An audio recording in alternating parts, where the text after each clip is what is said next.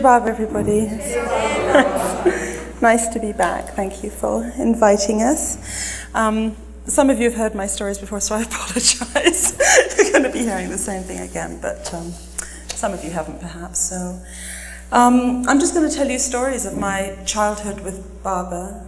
As I think you know, my father was Adi Jr., Baba's youngest brother, and Franey, of course, is my mother. And I met Baba 3 times. Once I was a baby, and Franey will tell you that story. And then I met him when I was 7 in 1963. Was it 63 or 64? 63. And then again when I was 11, in 1968-69, shortly before he dropped his body, we went to India in 68-69 for Dara and Amrit's wedding. Dara is my brother. And Baba had arranged that wedding. And I don't know if I'll have time to get to that, that part of my time with Baba, but I'll just start and keep going. So, as I said, I had met him as a baby. Adi was the only member of Baba's family to move away from India, to move to the West, and I was the only one of Baba's nephews or nieces to be born and raised in the West. So my experience with Baba and as a member of Baba's family was inevitably different than that of my cousins because of the geographical distance. Like Leatrice said, you know, I just always grew up having a sense of Baba being someone very important. His photos are all over our house, were all over our house. I knew that we were different. We lived in London. England is, you know, the official religion is Church of England. Things have changed a little now, but when I went to school, there was certainly no such thing as separation of religion and state. You know, I went to a private school. It was a Church of England school. Our house, which as Franey said, Baba named, was called Meher. Our house was almost probably to the inch, right in the middle of this beautiful street, and there was the vicarage at one end and the church at the other end, and here was our house right there. So the Church of England and Jesus, you know, they were, I was very aware of them. Anyway, when I approached my 7th birthday, my parents felt it was time to go to India. I believe Baba had said, you know, children shouldn't come until they're 7, and they had abided by that, with the exception of Franey taking me as a baby. And it also just so happened to coincide with the Zoroastrian celebration or ceremony of sort of induction into the Zoroastrian faith, similar to a Christian confirmation, called a Navjot ceremony. And I'm sure most of you know Baba was actually a Zoroastrian, and so were my maternal grandparents. Franey's mother loved Baba very much and actually brought Franey to Baba. Franey's father respected Baba tremendously, but he was a devout Zoroastrian. He was Sarosh Irani's brother. And Dinshaw, my maternal grandfather, had a very important, you know, standing in Ahmednagar in the community. And it was very important to him that his granddaughter, especially his granddaughter who had sort of, you know, gone to England, should follow this Zoroastrian tradition. So Franey and Adi wrote to Baba and asked Baba if it was all right, because nothing was done without Baba's permission at all. Asked Baba if it was all right for us to come to India, for me to have a full-blown, you know, Navjot ceremony that would be in keeping with my grandfather's sort of position in the town. And Baba, of course, said yes. So that was sort of the catalyst for getting us to India at that time, but really what was the real thing was to see Baba. So, you know, this big trip was planned. We ended up going for 3 months, and I took time off school. So, you know, my father thought he should probably sit me down and tell me about Baba and why we were going to India. And I was a very, you know, I was quite a reserved, quite well-behaved, you know, little English girl. And I remember my dad was very clever, you know, he knew exactly what to say, and he didn't say too much. But he sat me down and he said, you know, Shireen, you know that you go to a school where you say prayers and there's an assembly, and you know that people here love Jesus. Well, MeherBaba is Jesus. He is Jesus come back, and he's God in human form, and also he's your uncle. And you know, amazingly, as a 7-year-old, that just made absolute sense. There was nothing, you know, nothing sort of strange. And I remember thinking, oh, you know, oh. And then being interested and almost like I knew that that was the case, but my dad just saying it very succinctly. I respected my father tremendously. His word was law. So I had no doubts. And then he said, we're going to India and we're going to meet him. And, you know, he just laid the groundwork. So I was extremely excited. And before our trip, it's amazing how, you know, when you're 7, that means something. And then I met Baba even 4 years later, how you change and your sort of mental processes change. But at 7, it was just a very simple thing. Baba was my uncle. He was also God. It was very exciting. I was going to meet him. So I remember going to my little school, and my best friend, I called her over and I said, I'm going to India to meet God. She was absolutely, didn't bat an eyelid, you know. And I said, we talked about it, and we came up together with one question for Baba. I asked Baba many questions when I went to India when I was 7, but one particular question we formulated together. So that was sort of my approach, you know. This was, and you know, in my mind, it's a little hard to explain, but Baba was, at age 7, I think, you know, you have a concept of God, and God is love. He's loving God. He's God the Father. But I also thought, well, you know, I believed very ardently in Father Christmas and you name it, you know, I believe magicians and witches. So Baba was, you know, he was going to be a combination of a loving God, you know, my favorite uncle already, even though I hadn't met him really, and a magician. And he was going to answer all my questions, and it was just going to be wonderful. So anyway, we went. And my father, as the time approached for our departure, he very slowly, you know, told me a few more things. Told me about the Navjot ceremony and told me that Baba likes entertainment. Anybody who's been with Baba knows that that's sort of a prerequisite, you know, of providing Baba with some entertainment. I was talentless, but I had to come up with something. And but my dad, most importantly, told me how I should greet Baba. And he explained that Baba was, you know, elderly and frail, and that he needed his rest and his quiet, and that I shouldn't be, you know, I shouldn't hug him, I shouldn't sit on his lap, I shouldn't be rambunctious. And I think I was hardly rambunctious anyway, but this was my father's sort of preparation. So we flew to India. Franey and I stayed with my grandparents, Franey's parents. My father stayed at Meherabad with Baba, as he always did, and I was immediately jealous of that. And Dara stayed with his aunt, Vilu. So after a day or two, Baba called us, and you know, I can still remember the tremendous excitement I felt. I mean, there's nothing that has really compared, you know, since then, of getting ready to meet Baba. And he sent his car, and it was a big American car, and that was so exciting, just for starters, you know, to be in a car that somebody else was driving, not my father. And Franey, it was the 60s, so I was very dressed up, you know, in my little, whatever, my sort of frou-frou type dress, and I had really long hair. And Franey put it in ringlets, and I was dressed up to the nines. And I just remember, you know, the excitement of all of us, and all of us meaning Franey, Dara, my parents, Franey's parents, Vilu and Sarosh. There was an entourage, we were an entourage of people going to meet Baba, and there was sort of a fleet of cars. And there were garlands everywhere, and of course I'd never seen so many flowers. So anyway, we got in the car and we drove first to the trust office. And went into Adi Senior's office, and I imagine some of you have done that in the old days. And Adi Senior had a very little office at the trust office, and I remember his wall was plastered with photos with Baba, and he had a glass-top desk, and there were photos of Baba underneath the glass. And I remember looking, and there was Baba as I thought Baba should look, you know, older with the plait. And then there were photos of Baba as a young man, you know, even behind, like the image behind me. And I was looking, and I thought, oh, you know, I was a little bit taken aback by Baba as a young man, because I think in our house we only had Baba sort of, you know, as he was then. I mean, the images were of his current age.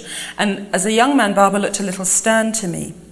And I remember looking and feeling a bit concerned and thinking, which Baba am I going to meet? And I asked Adi Senior, and he laughed, of course, and said, well, of course, the old Baba, you know, how could it be the young Baba if his photos have been taken as the older Baba? So I was very relieved. And then we got in the car, and then we made our way to Meherabad. And, you know, just driving, you know, where you get to the point at Meherabad, and you enter the gate, and then there's a sign that says private road, and then you drive down that road. And I mean, every time, which is not that often, unfortunately, but we go there, you know, it still, of course, brings back that first feeling of just the thrill of driving down this road and knowing that Baba was going to be at the other end. And it seemed like a very long road, and the car was a very big car. And so we arrived at the back where Mandalay Hall is. And so for the first time since I was a baby, I was greeted, and I say I, you know, when you're 7, you're sort of the center of your own universe. And even like you said, Leatrice, I mean, you tend not to, when you're with Baba, you actually tend not to notice what's happening with other people. So I was greeted, you know, in my mind, but we were all there by all the ladies. You know, it was the first time I really had that feeling of being encompassed by so much love by Mehera, Mani, Goher, Katie, all of them. And these were my aunties, and these were, you know, the women with whom I became so close. They arranged my wedding. I mean, it was just the beginning of a lifelong relationship. So they, of course, and all the hugs. Nobody hugs you like that in England, apart from your own family, but the hugs you get in India. So I was just hugged, and everyone was pinching my cheek, and so much affection. So then I remember we lined up to meet Baba, and suddenly garlands just kept coming out of nowhere. So I was given several garlands, and I believe I was either behind or in front of my father. And again, it seemed like this interminable, you know, time as we queued up to go into Mandalay Hall to see Baba. And I had seen his foot and his robe. And I was, you know, very curious. Well, my father, by this point, had given me very, very precise instructions about how I should greet Baba.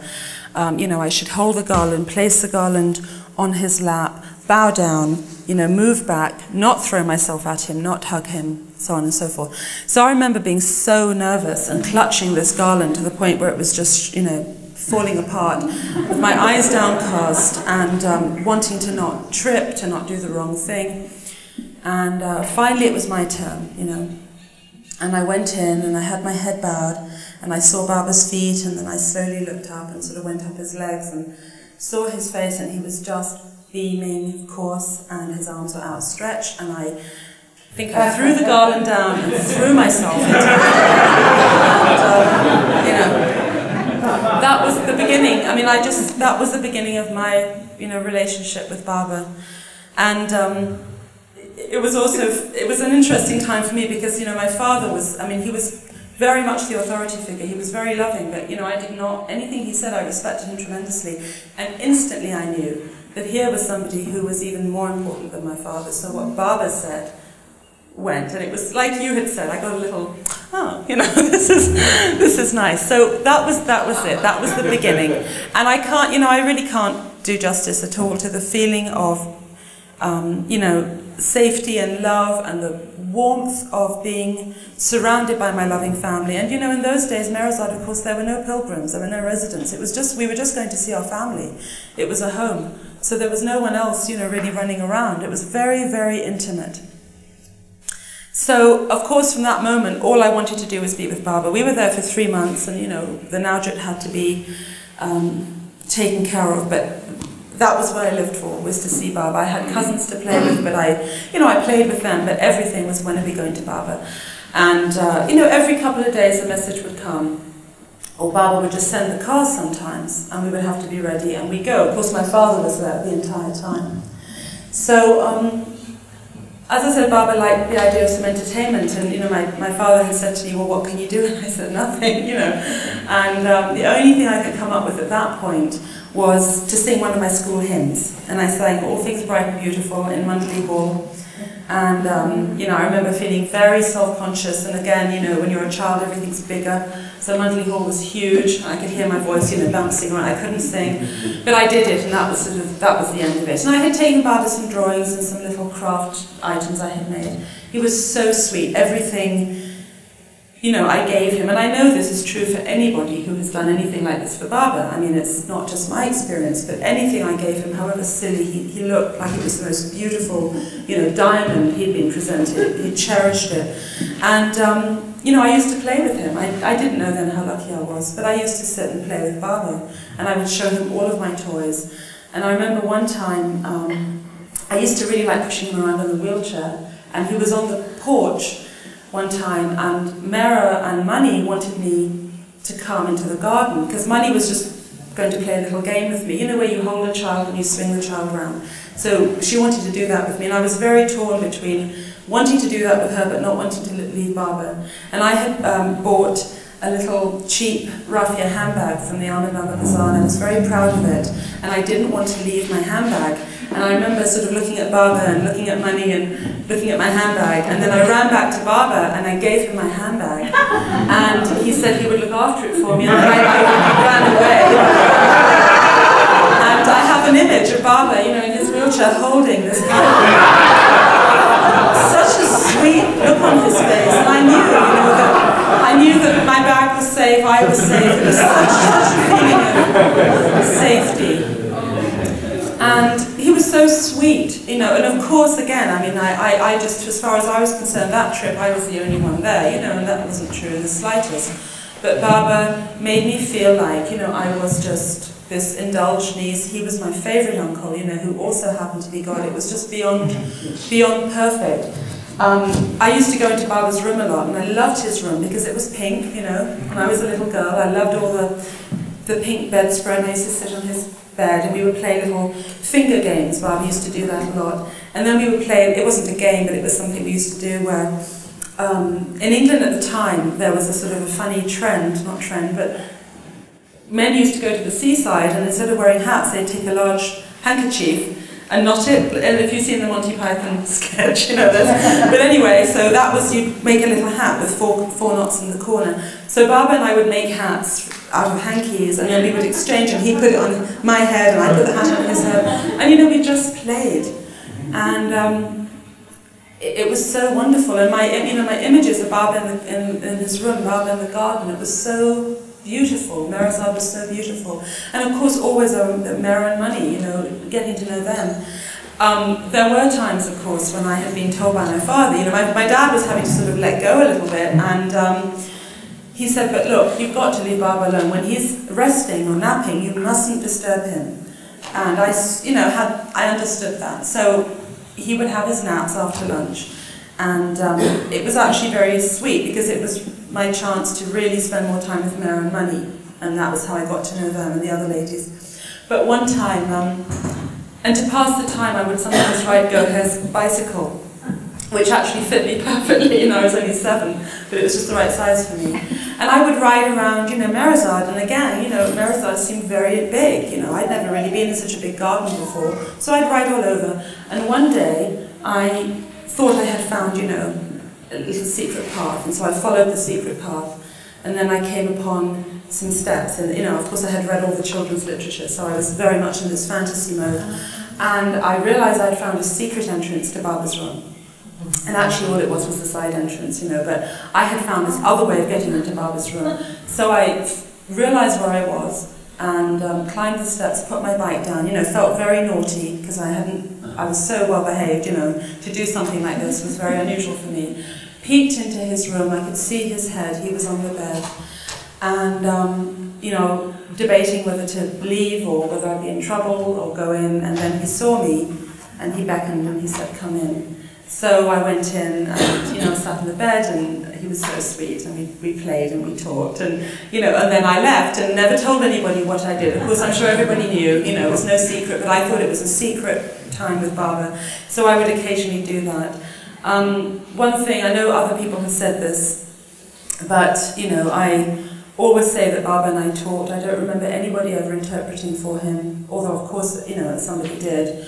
And similarly, whenever I was in his bedroom, unless all of us were there, I don't remember anybody else being in his bedroom. You know, it was just Baba. Some of my happiest memories, or most significant memories, that visit actually revolved around food with Baba. We used to have lunch with him, and, you know, Baba would, for those who've been to India, Baba would eat in the dining room with the ladies, and then the men would eat separately. So, of course, Baba would sit at the head of the table, and Money, I used to call her Money Fui, which Fui is father's aunt. And she was just so sweet, and she would let me sit, father's sister, yeah. She would allow me to sit in her place. She would sit on Baba's left, Mehera Auntie would sit on Baba's right. So whenever I was there, I got the privilege of sitting on Baba's left.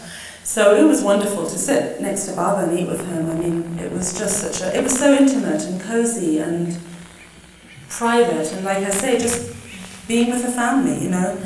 And I mean, I was just in love with Baba. I was so enamored of him, you know. I knew he could do anything. I knew he was God. But he was so funny, and he absolutely came to my level. He had a great sense of humour. So, a couple of things happened in the dining room, but early on in our visit, one thing I was very worried about, and Franey was concerned about it too, was, you know, I was a bit prissy and I had really only eaten English food, and I didn't like Indian food. And at my grandparents, you know, I would sort of play with my food a bit and not eat it really. And so firstly there was this concern about how would I do that, how would I cope, you know, with the food that I was eating at Baba's table. I would be terrible to not eat it. But then I was, believe it or not, an extraordinarily thin 7-year-old, and Franey had been worried about my weight and my health and spoke to Baba about me and said that I didn't eat, and I always like to say that's the beginning of my lifelong weight problem, and that's Franey's fault. She just kept quiet. But anyway, so she had said this to Baba. So then rice and dal had been served that day, and I really didn't like dal, and some Indian vegetable, and I was just, oh. So of course, you know, your mother is talking to Baba over you, and I'm sitting there just thinking, why is she saying this, you know? So then Baba looked at me very sweetly and said, oh, so Shireen, you know, something along the lines of, you don't eat much, well, you must eat this food. And I said, yes, Baba. And I looked at it, and then the conversation continued, and, you know, it was just lunch conversation.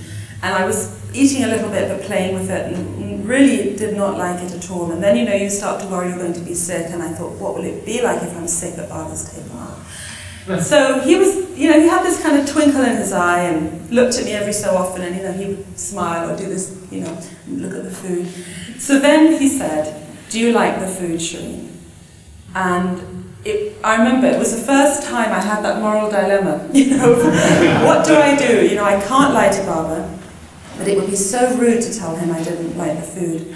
And I don't remember what I said, but I remember in my own mind I said something that was the best I could do without falling short either way.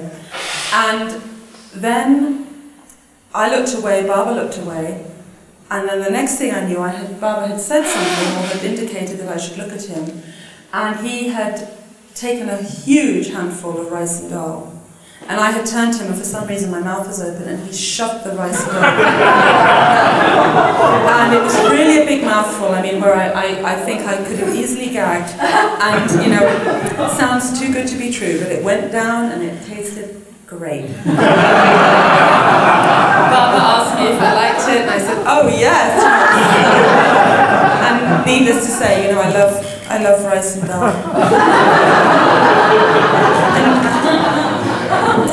Those times in the dining room were just so sweet. Another you know, little sweet sort of habit with food was, in the afternoon, Baba, he would have tea, but he would, for some reason, he'd have a little bowl of vegetable soup after his nap in Mundley Hall, and he'd have it just in a bowl and he'd drink it out of the bowl. And I would always be sitting by Baba's feet, you know, always I'd sort of make sure I got my position by his feet.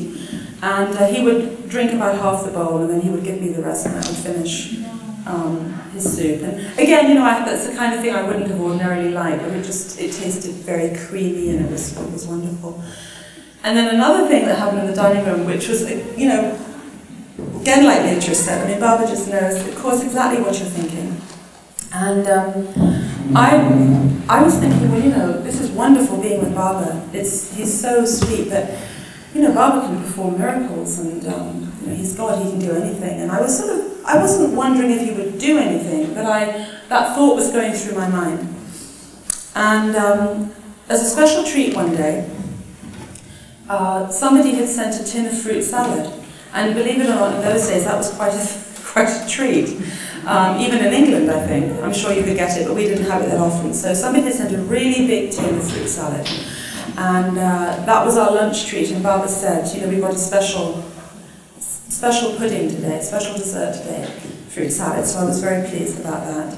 And you know, if you've ever had a tin of fruit salad, you know that inside there are a few cherries, and that's what everybody wants. They want the cherries, and then there's the rest of it. So you know, lunch was finished and it was time for dessert, and Baba said to me, Shireen, do you like cherries? And I said, oh yes, Baba. And he said, oh good. So then I think it was Katie who was serving, and he said to Katie, give Shireen all the cherries. So of course I was really chuffed, I was so pleased all the cherries. So we were all handed our bowls, and I ate the cherries first. And Baba was smiling, and he said, Shireen, was that good? Did you like the cherries? And I said, oh yes, Baba. And he said, would you like some more? And I said, oh yes, you know. And I was half hesitant because of course the English girl in me was, you know, you mustn't ask for more, but oh yes, you know, I would love more cherries.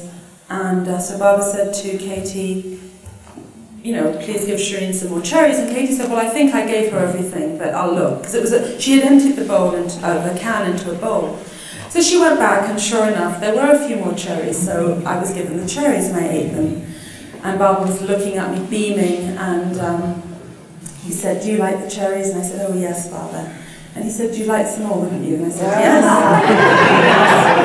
And so he said to Katie, you know, I'm never quite sure if it was Katie or Goher, but I think it was Katie. Give Shireen more cherries. And she said, oh no, Baba, I've given her all the cherries. And he said, no, just go and have a look. So she got up and she looked, and lo and behold, there were more cherries. And, you know, it happened, I don't remember, but it happened numerous times. And when I talked to Mani about it last, we were just sort of reminiscing, and she said, you know, it was an endless production of cherries. And it was, I wanted, and I was just so thrilled because, and, you know, Baba had known that I had been hoping for some little, you know, you can do this. And yet, you know, it was so funny because the ladies were looking somewhat askance, but I was not, because I knew Baba could do this. Baba was a magician, and this is what, you know, I was very pleased by it. So it was like a little joke. It was just lovely. It was really, really sweet. Well, I did, I'm not sure when in the trip, but I asked Baba questions. And, you know, some of which have been written up in some of the books. But the question that my friend and I had come up with, I think was the first one I put to him. And, you know, I don't remember exactly the sequence because it's sort of the grown-ups who talked about this more, but I don't remember, apart from this particular question, you know, I don't remember thinking to myself, well, here's my chance to ask God everything I want to know. I mean, I did think that in a broad sense. You know, he can tell me everything. But I believe that when I came up with these questions, they were pretty spontaneous, and certainly my father had no idea that I was going to ask them. And my poor dad, I mean, I think for any parent, you know, I often say this, but any parent who's taken their child or children to meet the mandali, and that slight anxiety you feel, is my child going to behave, is my child going to show me up? Well, I mean, my parents must have felt it tenfold because they were taking me to meet Baba, and I had been raised in the West. I was the only one. You know, I'm sure they were really wanting me to make a good impression. And my nature and personality was not to be bold. It was not to be inquisitive. And I basically didn't speak unless I was spoken to. But in front of Baba, for whatever reason, all of these questions came out of me. But the one that my friend and I wanted to know the answer to was. Well, first of all, so we were in Mandali Hall, and then I'm not quite sure how it transpired, but I asked somebody if I could ask Baba questions, or I'm not exactly sure, but I remember my father, you know, just a slight little twitch, and then he sort of was very calm, but I could tell his radar were out, you know, in case I asked something inappropriate or embarrassing or silly. So the first question from my friend and for me was, we wanted to know which is higher, the stars, the moon, the sun, or the sky. And I asked Baba this, I remember very solemnly, and I remember standing in front of him and asking him, and he looked for a minute, and then he had a kind of a look of concentration on his face, you know, so I knew he was taking me really seriously. And then he looked up at me and he said, I am the highest of the high. Which was, you know, the perfect answer, but I still wanted to know which was actually higher. So then, I think I asked most of them in one day, but perhaps over a series of days. And I don't know, it was like a dam had burst, you know, all this. So I asked him about reincarnation, and I asked him, I said to him, Baba, I know that we are born again and again, but, you know, you are God. Why are you here in human form? And he explained that, you know, God, for his love of man, comes in human form and comes again and again to help man. That it's not the same as the way humans reincarnate. And in that same vein, I then became very concerned about when I were to die, would I have the same parents? And Baba said, no, I wouldn't have the same parents. And I asked him if I could have a brother or a sister, and he said no. He said, you're enough for your mother. I had Dara, I mean, Dara was my brother, but I wanted a baby, very, very much. I asked him, gosh, I've looked at my notes, I've forgotten so many of the questions. Oh, I was very concerned about witches because, as I said, I believed in absolutely everything. You know, I had a very impressionable mind. You know, Mary Poppins, Peter Pan, everyone, and witches I was very worried about them. So I asked Baba if witches were real, and by this time, you know, there was such a familiarity between Baba and me, and I felt so comfortable asking him these questions. And as I asked the question, I was quite convinced he would just stop me halfway and say, "Of course not," you know, and put my mind at rest. So I asked him in full, and he looked very concerned and didn't answer me immediately. And I remember looking at him thinking, well, why isn't he putting my mind at rest? And then he looked at me quite solemnly and he said, yes. And I thought, oh no. This isn't at all what I was expecting to hear. And he said, witches are bad people. They're people who mean to harm you. And I said, oh. And he said, you know, there are good people in the world and there are bad people in the world, and witches are the bad people. And I said, all right. And I said, but do you mean that they aren't wearing hats and flying out on brooms and casting spells? And he said, no, that kind of witch doesn't exist. So from then on I knew that I didn't have to worry about that. But he answered me, you know, at my level. So whatever the seriousness was in me, he met that and responded to it. So he never... You know, sometimes if a child asks somebody something, the child is patronized to. Baba didn't do that at all. I felt I could trust him implicitly with his answers. And then I asked him many other questions. I asked him about why there was a painting of Baba in Mandalay Hall, and the painting had a halo. And I asked him why I could see the halo on the painting, but I couldn't see the halo around Baba. And Baba said that when I loved him as he truly was meant to be loved, I would see the halo. And so I thought about that, and then a few days later, or sometime later, I think at lunch, I told Money and Mehera that I wanted a magic wand, because I had been very intent on having a magic wand, and I thought it would really be cheeky to ask Baba for that, so I didn't ask him. But I wanted that more than anything in my life, actually, after seeing Baba was a magic wand. So I told Mehera and Money, and one of them said, what would you do with the magic wand? And I said, I would see Baba with his halo, and love him as he is meant to be loved. And then another question I asked him, which... Did they give you the wand? I didn't get the wand, no. Still waiting for that. So then I asked him, and this had been really pressing, and I still don't know to this day why I was so concerned. You know, having been raised in England, where the worst creature you would see would be a spider, I suppose, I had an extraordinary fear of snakes, and I'm phobic to this day about snakes, and creatures and scorpions, and I think, you know, I had perhaps read a little bit about India. I mean, India was so exotic. Here I was living in suburban London, or the suburbs of London, and going to India. So I had built up a tremendous fear about scorpions and snakes particularly. And so I asked Baba one day why he had made snakes and scorpions.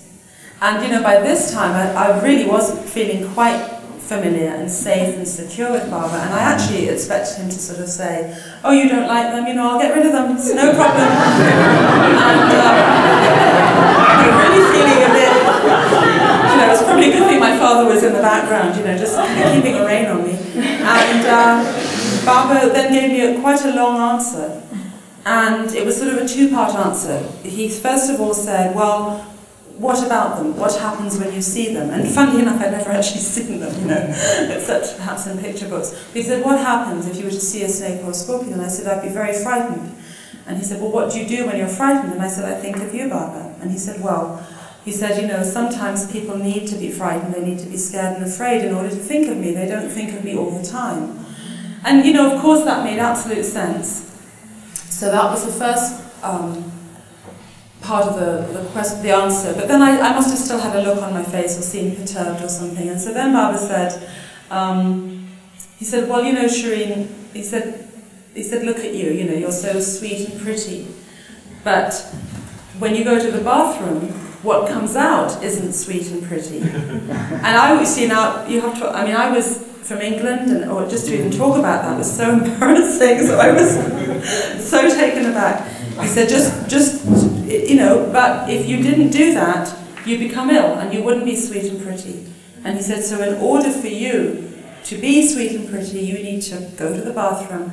And he said, it's the same with creation, that both good and bad are mine, and it's all part of creation. And, you know, he said it, of course, I mean, I can't begin to say it the way he did, but it absolutely made sense. You know, I still was very worried about snakes and scorpions, and actually developed even more of a phobia about snakes after that. But he answered me so thoroughly, and, you know, it just felt so wonderful to be taken so seriously by a grown-up, and especially by somebody who I knew what he said was the absolute truth. You know, I could put that question to rest now. So another way that Baba and I used to spend time together was, he really loved Mustang. I'm sure most of you know that, his dog. And Mustang was beautiful and very, very big. And I was, you know, 7, and Mustang seemed enormous to me, the size of a horse. And I was really quite frightened of him. And Baba, you know, loved him so much. So Baba wanted me to become friends with Mustang. So he would ask me if I would, you know, pet him, and I very gingerly would. And then what Baba had me do, it was so clever. Mustang would have a raw egg every morning for breakfast, and Baba would have me give him the egg. And, you know, there's a photo of me, really, I mean, I couldn't be further away from him, giving him this egg, but we became good friends, and Baba seemed so happy about that. And then later, I wanted a dog, and Baba, you know, like he did with so many people I know, took a very active interest in our dog, the dog, and he would include our dog's name in telegrams even. I mean, Baba loved animals very much. So then, the next thing to tell you about that time.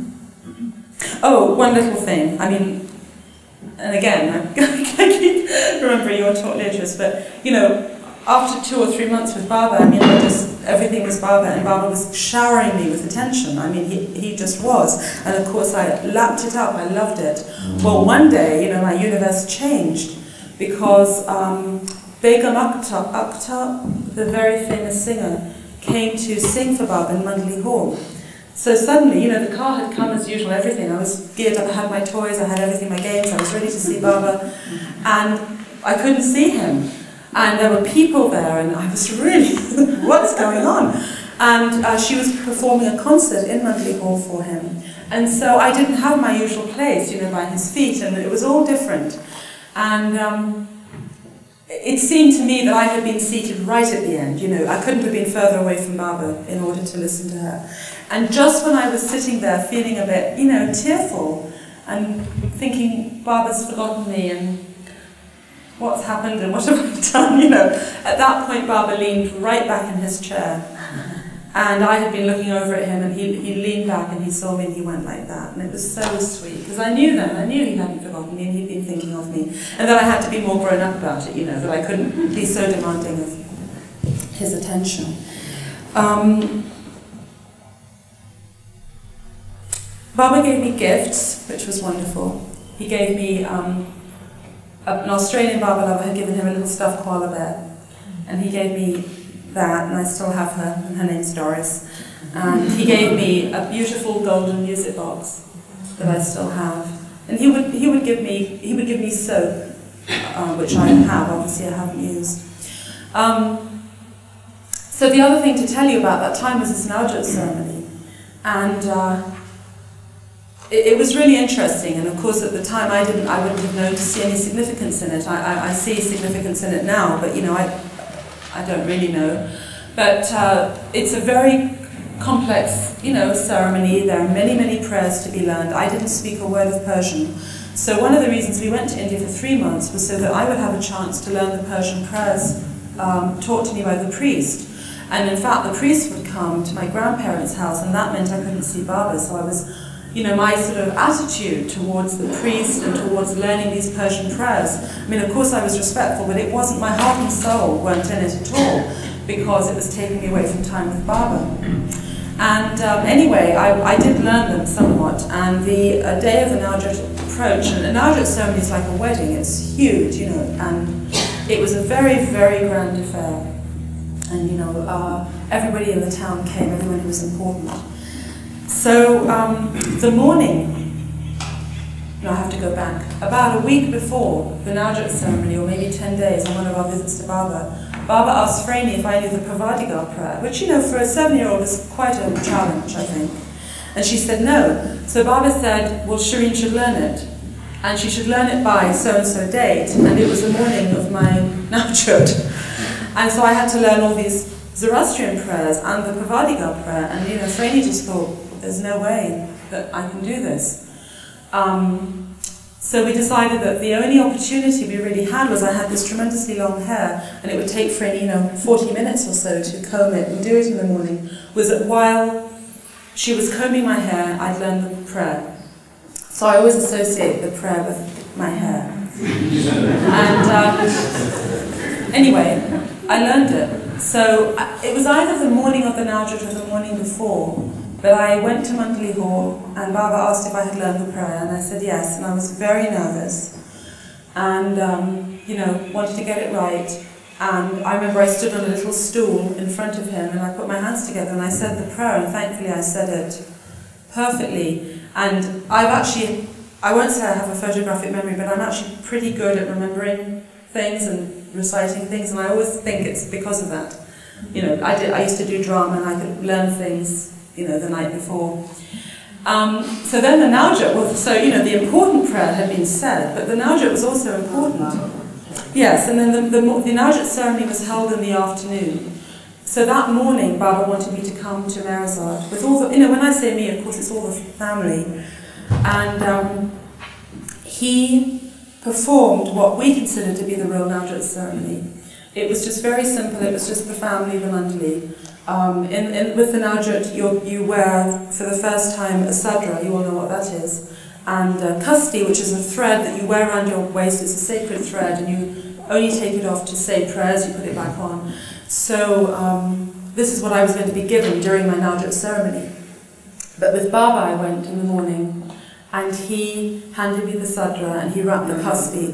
He put the sadra on me, and he wrapped the kasti around me, and it was very sweet, and very quick and simple, and I said the Pravadigar prayer again, and that was it, and then we left. And then later that afternoon, it couldn't have been more different. It was, day and night. I mean, I was dressed up to the nines, and there was this very big ceremony, and I had to say all of my Zoroastrian prayers on a dais with the priest, and I got all of them wrong. So, here I wasn't able to do that. Even though I really had tried, and I remember, the family, after it was all over, various family members would come and hug me, and how they do garlands and everything.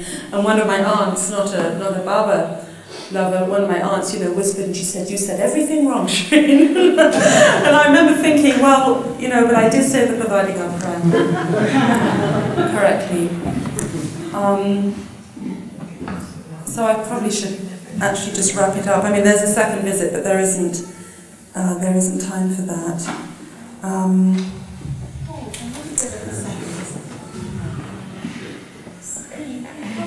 told you about the charities. Oh, one thing that happened this trip that was really just great for me. And again, it's like the time that you felt your parents' authority was lessening slightly when you met Baba. But my father must have just decided that I was really annoying Baba, or being too much of a pest or something. So Baba had sent the car to fetch Franey, wait for me. And again, it's like the time that you felt your parents' authority was lessening slightly when you met Baba.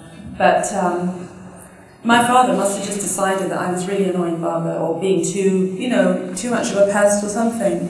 So Baba had sent the car to fetch Franey and me, and probably Dara. And Adi usually would come. He'd usually come in the car and, you know, spend some time with us and my grandparents, and then we'd all go back together. Well, I must have done something, so my father wouldn't take me. So I was all dressed up, you know, with nowhere to go. I was dressed up to see Baba, and my dad said, no, you're not coming. And, I mean, I'm sure he wasn't being mean. It was probably quite legitimate. So they went, and I was left behind with my grandparents, and I was very upset, of course. And then, I don't know how much time passed, but the car came back, and then my dad, to his credit, you know, he told the story, and he said, well, you know, I shouldn't have left you behind. Baba, apparently, you know, everyone had arrived, and Baba had said, where's Shireen? And my dad said, oh, I thought, Baba, she was being a bit irritating, you know, perhaps troubling you too much. And Baba said, no, send the car back and get her. And you can imagine what that did for me, you know. On every level, I felt so, you know, proud and sort of proud. And of course I said to my father, see, you know, definitely there was a slight shift in my relationship with my father after that. Well, I'll just keep going until, you haven't given me the signal yet. You got it. Oh, okay. Yeah, second minutes.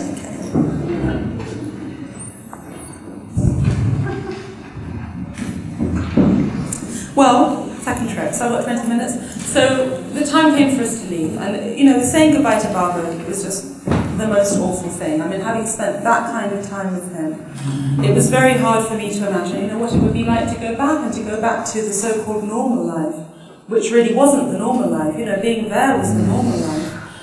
But,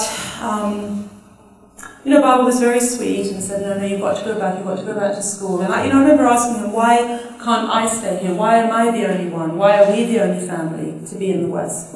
And Baba said, well, I want you in the West, and I want you educated in the West. So, you know, he sort of pacified me in that way. And we left and came back to England, and life resumed. And there isn't time, there's something that happened in between, and there isn't time for that. But anyway, in the interim between leaving Baba in 1963 or 64 and going back in 1968, I had been accepted and had started at a school called St. Paul's Girls' School, which Baba had actively arranged for me to go to, and it was where Kitty Davey had gone to school, and he wanted me to go to school there, and Donkin had played a part in it.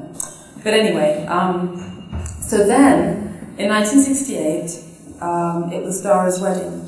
And Dara, my brother, he was, you know, living at home, and Baba had arranged his wedding, I'm sure many of you know, with Amrit, Kumar's daughter. So again, great excitement, you know, we were going back to India, back to see Baba, and I was so happy. We couldn't go for very long because my school was so strict, they wouldn't allow me to take extra time off for the Christmas holidays, so I think we were just there for 3.5 or 4 weeks. And it was really different for me. My anticipation and expectation and my approach, you know, it's amazing what can happen in 4 years. But, you know, 11's not 7, and at 11, you know, you think more, and I was much more conscious of, I mean, that's the wrong word, I wasn't conscious of who Baba was, but I was more aware that I was going to meet God. And God was my uncle, and how on earth did that happen? You know, surely that seemed impossible. And I also knew that he was very ill, that he had been ill. And I was just more self-conscious. You know, I had grown up that little bit more, and I hadn't always been, you know, the perfect student or whatever. I just was feeling very vulnerable, that Baba would see right through me, and any bad thought I'd ever had, you know, would come right out. But I was tremendously excited too. I had also gained some weight, you know, thanks to Franey's efforts. I had actually some puppy fat, so I was rather self-conscious about the way I looked as well. But really that did pale, you know, into nothingness. I was so excited to see Baba. So it was the same scenario. My father gave me the same set of instructions, and he said, you know, this time, Shireen, Baba really is, he's frail. This is just before he dropped his body, of course. You know, you mustn't hug him. And I was more mature. I was going to, you know, abide by that. And we arrived, the same sort of, you know, the cars, the garlands, all of that. Baba was in his room, I believe, when we met him in 1968. And that in itself alerted me that, you know, he really was ill. And so I was determined to not hug him and to not in any way disturb him. But again, he was sitting up on the bed, and, you know, I went in with my girl, and it was just like a replay, you know. His arms were open, and how could I not hug him? You know, I went and I hugged him, but a little more gingerly. And it was just as though no time had passed whatsoever. It was just right back to square one.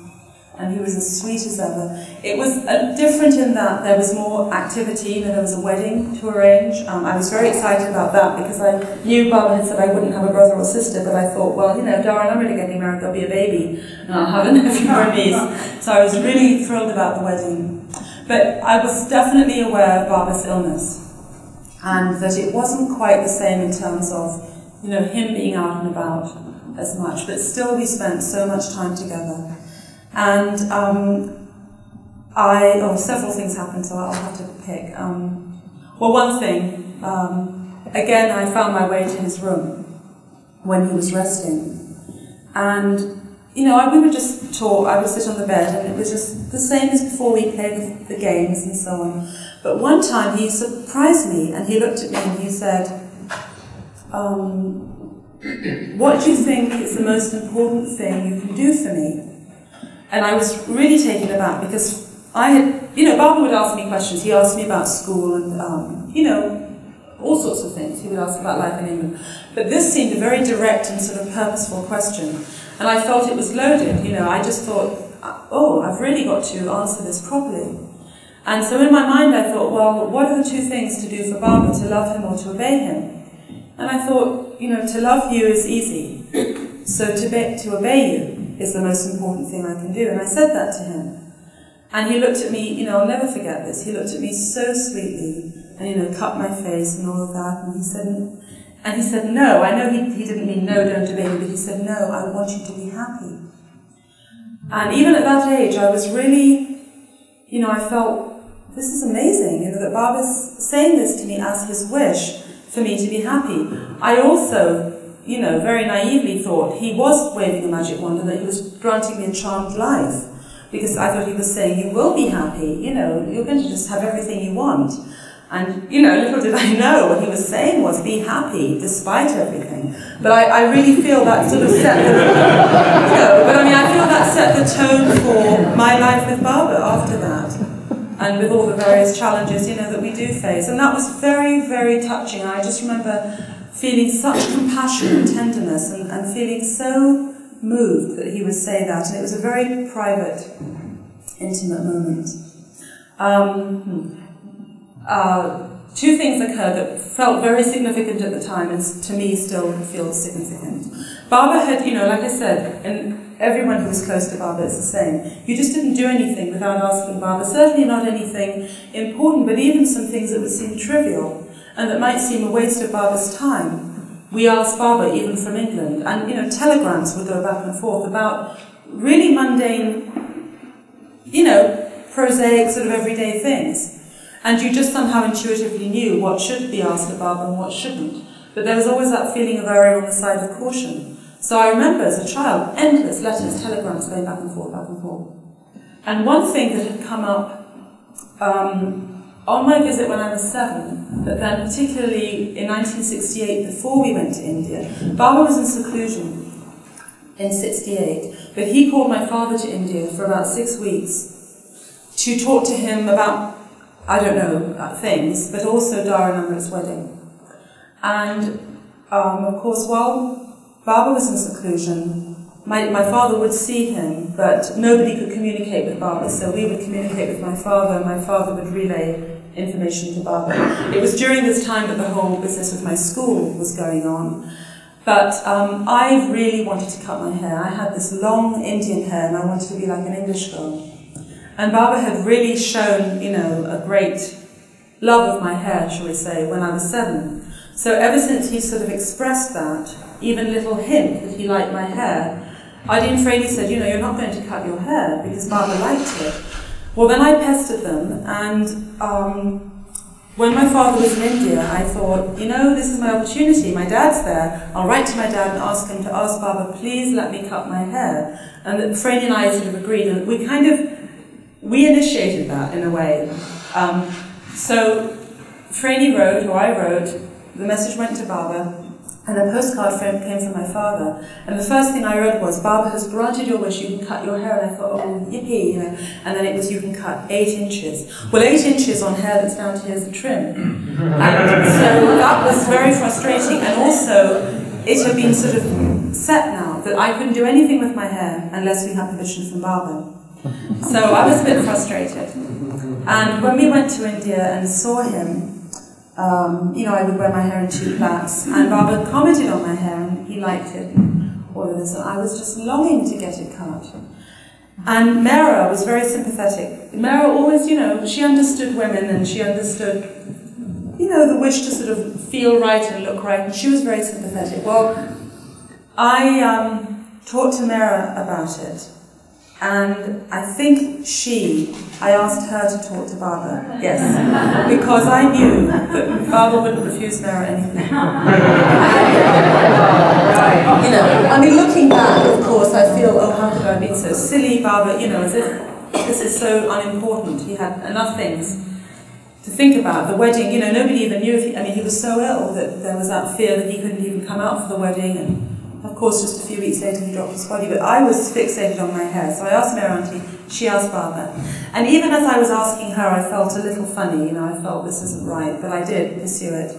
And then the message came back that Baba said, yes, you can cut your hair. And, you know, immediately it was, oh no, I want to go back, I don't want to do this. I mean, I was very elated too, because I got my wish and I knew I'd get that hair chopped off, but there was that feeling in me that I had made a mistake, that I shouldn't have pushed it, you know, I should have just left well enough alone.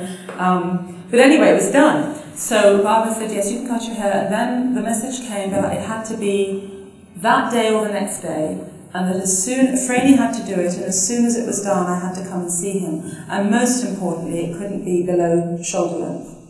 So we went back to Franey's parents' house, to my grandparents, and they had to have this beautiful big balcony. We sat outside and my hair was in one thick plait. And Franey took the scissors and, you know, I don't know how many feet of my hair dropped off, and I felt this sort of thud. And just my heart sank. And then I think I had to immediately, the car came and immediately I saw Baba. And, you know, I couldn't help but be also proud of my new look, you know, but I had this funny feeling inside of me. And I went to see him, and I stood in front of him, and I just remember he had a sad expression on his face. And he put his hand under my hair like this, and he said like this, no shorter. And he was very sweet, you know, he said, oh, it's nice, it looks nice, how will you do it? He said all the right things, as it were, but I knew that I had made a mistake. So I felt very sorry about that. But I then went on to make another mistake the same trip. And I don't know whether I should tell you that story or the jokes. And I'm sort of telling the story because, you know, this must have happened to countless people. It happened to me as a child. But Baba teaches us lessons, you know, all the time. Oh, but about the hair, years later, Mani said, she said, you know, it was your fault. She said, people ask Baba things, and they ask him for things, and once you open your mouth, it's out there. She said, be very careful what you wish for with Baba. So, anyway, when I was 7, I had very much wanted to climb Seclusion Hill. And I don't know why, I just wanted to do it, everybody else was doing it. And Baba said no. He said, you're frightened of snakes and scorpions, why would you want to? No. So he said no. So then when I was 11, it came up again, and I wanted to climb Seclusion Hill. And I think I knew that everybody, meaning Dara Amr, everyone was going on a sort of expedition after the wedding, and I very much wanted to be included. So Baba said, all right, you know, and of course I was too young to know. You know, I had made my second mistake, but so it was a big event. It was really exciting. We were going to go, picnics, and servants came with us. And again, you know, to me it was like climbing a mountain. It's really not that far, but it felt like that. Well, I don't quite know what happened with my mum and me, but I wasn't dressed for this. I was wearing a little skirt and sandals, and I remember I had a blouse and an angora or a mohair, very fluffy cardigan. So off I went. Well, you know, I was frightened of heights. So this was another reason why it was ridiculous for me to do this. So we all went, there were so many of us, and I started going along and I was fine. And then, I thought, well, we're going higher and higher and this isn't coming to an end. And I stopped and I looked down and I went into a panic with the fear of heights. And, my father kind of came to me and said, all right, come on, come on. And I said, no, I can't. Well, he pulled me, we went a little further. And then I looked down again and I became hysterical. I looked down, I looked up, I couldn't go down, I couldn't go anywhere, and everybody was trying to convince me to move one way or the other. And I made a total spectacle of myself, because then what happened was I became so, I don't know if anyone who's been in that situation, you lose your sort of grip on reality, and I became very panicked, and I sort of did a little twirl, I didn't know where to go, and then I tripped and I landed in a sort of cactus bed of thorns. So then I started rolling around with that because I was upset, and I became embedded with thorns, and that was hurting, and I'd roll around some more. So I'm rolling around, screaming, carrying on Barber's Hill, with everyone looking at me, and my father thinking, oh, and feeling like I was this little precious English girl who had no business being up there, So anyway, they sort of extracted me from the thorns, and I was in absolute agony. I don't know how many of those things I had in me. And then some of the servants on my father, anyway, I was carried down. So I was carried down Seclusion Hill, wearing a skirt, my legs everywhere, carrying on, having a fit. So I was so shamefaced, because once I had got to the bottom, I felt safe, and then I felt so humiliated and bad that I had made such a fuss. So I was immediately taken to that little room. If you've been, you go into Mehera, and there's a tiny room right at the front, and there's a bed, I think. So I was put there, and then Goher and Mehera came, and I think Money came, and they spent, I don't know how long, tweezing these, pulling these thorns out with tweezers, and I was crying, and, I wasn't writhing around at this point. I just felt so bad, and so like I'd made everyone, cause trouble and everything. And I was in a lot of pain. And I still have the cardigan, and it has all the thorns in it. So they did the best they could, and then the message came that Barbara wanted to see me. And my face was red and swollen, I had sort of puffed up. I just was, it was just horrible. So I, got off the bed and went to see Barbara. And he was sitting there on his bed, and he was so sweet, and this huge smile on his face, and his arms were outstretched, and he gave me a hug. Didn't make any comment about my appearance or anything. And, I was sort of sniffling, and as you do, and then I stood there with him, and he looked at me very sweetly, and he said, did you like going up Seclusion Hill? I said, and again, what to say, I said something. And then he started asking me more questions. Oh, did you like the view? Did you see any flowers? Absolutely innocent, just this, as if he was, asking me for the first time. And I was mortified, but anyway, it was finished, and then he embraced me again. He was so sweet. I think it might have been then. Barbara and Mehera gave me a gift together, which was this beautiful blue necklace, which I wore on my wedding day. Anyway, I think it might have been then. He did something, I remember, to make me feel not quite so, idiotic. So then we went back, and I don't remember what the passage of time was, but I later learned that the entire time we'd been going, Barbara had asked Mehera to stand with binoculars, and he said, go and see how Shireen is doing climbing Seclusion Hill. So she was giving him a blow-by-blow account. Shireen's having a fit, Shireen's in the cactus, Shireen. And he knew all of that.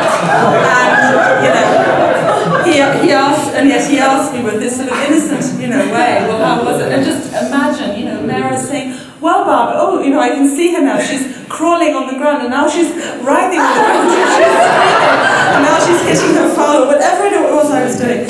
So Barbara just, all of that. So of course, years later, I thought, why didn't I just listen? Barbara said no, it should have been no, but I was a child, so that's my, that's my excuse.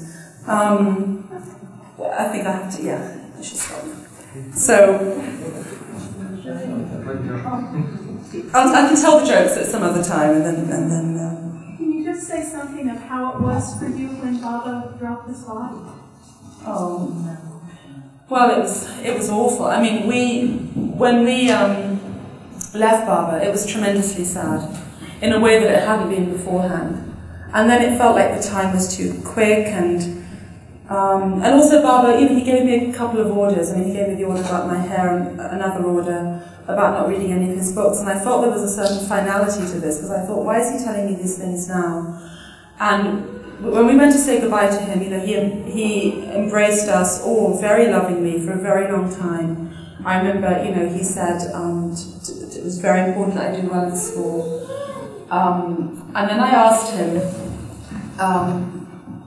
I felt very worried that I wasn't going to see him again. So I asked him if next time I came to India, could I stay with him like my daddy, And he said yes. So I thought, well, that's it then, I'm okay, he wouldn't have said that if he's not going to be here.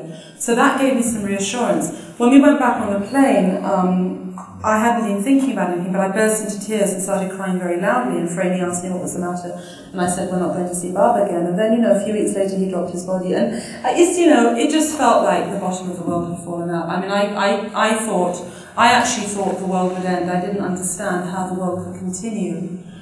The world, I was thinking in terms of life. And I remember in the morning when my dad told me, because the news had come in the evening, at night, and the phone call had come, and I remember being half awake and hearing my father, it was a terrible connection, IDK was telling him the news, and I remember my father was crying, and then he was actually swearing. He was using swear words like, this can't be true, but I wasn't fully awake, so I thought I was dreaming. And then the next morning my dad called us down, and he said to me, he said, Jesus died on the cross, and Baba has dropped his body and he's gone. And, we just couldn't believe it. And then my father that day went to India, and I was supposed to go to school the next day, I'm not sure, for the entombment. And I remember saying to Franey, well, why am I going to school? There's no school. There's no such thing, And it took me a long time to realize that the world was going to continue. And then it was, how do we continue? And how do we, go on? And, we didn't go to India again for 6 years, so I was a young woman when we went the next time. So that first trip was extraordinarily hard. But one beautiful thing happened. I don't want to take up the time, though. I should stop. Well, several amazing things happened, but one, and this is just for us, imagine for everybody, there might be others. So for us, because Baba reaches everybody. When we had been in India, or when my dad had been in India in 1968, I'm not sure exactly when it was, but Adi had asked Ranu to do a mastery in servitude, painting for us. And the idea was that she was going to send it to us to London, which, sending something by email from India anyway is a bit of a risk.